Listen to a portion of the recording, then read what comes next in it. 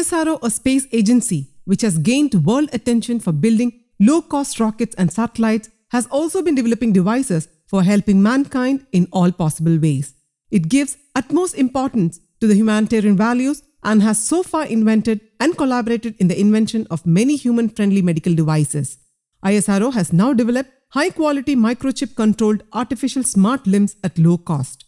The smart limbs developed by ISRO can be sold for less than Rs 5 lakhs. Smart artificial limbs usually cost up to Rs 60 lakh when imported, as they are not manufactured in India. Smart limbs are developed using microprocessor, hydraulic damper, load and knee angle sensors, composite knee case, lithium-ion battery, electrical harness and interface components used in various stages of rockets. The artificial limbs were developed by the ISRO itself for the use in satellite launch rockets. It is cheaper and has less weight. It will last longer. The artificial limb weighing just 1.6 kg was developed at the Vikram Sarabhai Space Center in Thiruvananthapuram.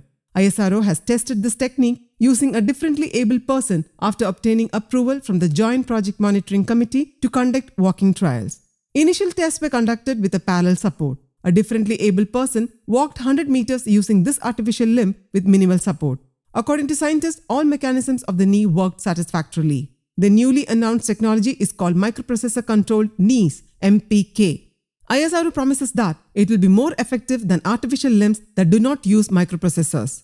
Walking limits can be set for people with limited mobility using PC-based software.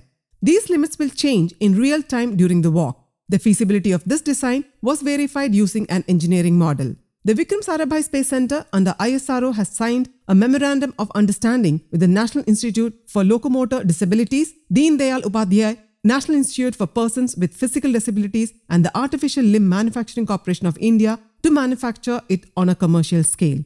News Desk, Kaumudy Global.